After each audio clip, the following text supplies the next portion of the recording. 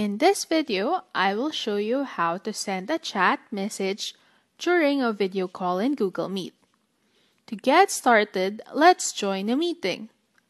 Click the chat icon on the upper right corner. Enter a text message. And click the send icon. Please note that messages are visible to everyone in the call. Makikita nyo lang po ang mga messages when you're on the video call. Hindi nyo po makikita ang messages na pinadala bago kayo sumali sa call. At pagtapos na po ang video call, all the messages disappear. However, when meetings are recorded, chat conversation log is also saved. Paano kung during class may students tayo na nagpapadala ng chat? You can prevent people from sending chat messages if you are the host of the meeting. Click the host controls icon. Ito po yung mukhang shield na may padlock on the lower left.